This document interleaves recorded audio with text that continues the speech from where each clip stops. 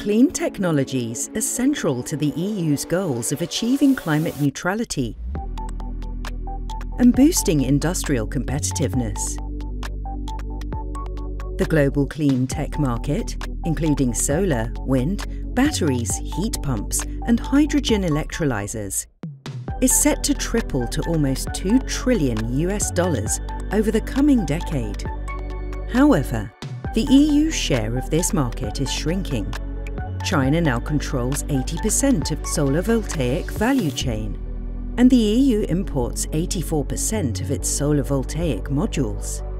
Dependence on imported critical raw materials like lithium and cobalt further weakens Europe's position. To address these challenges, the EU introduced the Net Zero Industry Act in 2024.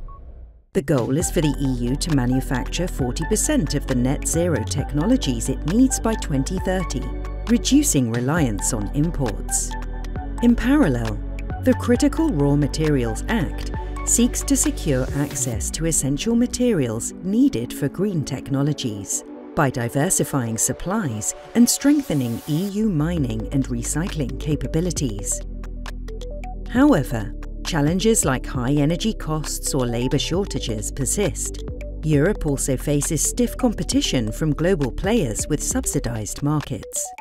On the bright side, the EU excels in wind and heat pump technologies and plans to scale up hydrogen electrolyser capacity to produce 10 million tonnes of renewable hydrogen annually by 2030. The EU also aims for 41.5 million heat pumps and 600 gigawatts of solar voltaic capacity by 2030.